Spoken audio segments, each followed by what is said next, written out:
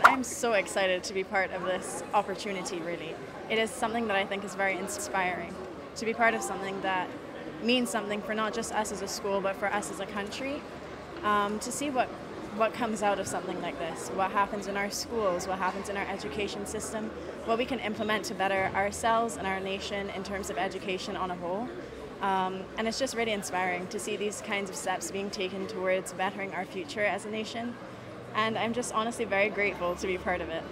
Did you make the first trip, or this is the first time you're going? So this is the first time that this entire cohort would be going. Last year would have been the previous upper sixers. So this is, I guess, our turn to go. I went earlier this year to Jamaica for a competition, but it's nowhere near the excitement that I feel to be going with these students that I've been at school with for 7 years. So truly very excited for that.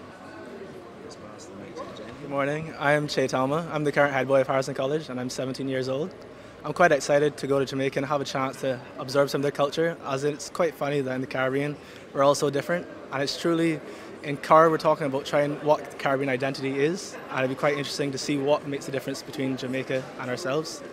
And last year when this same student exchange happened, Camping College came to Barbados, and that was quite exciting to meet Jamaicans and interact with them in person.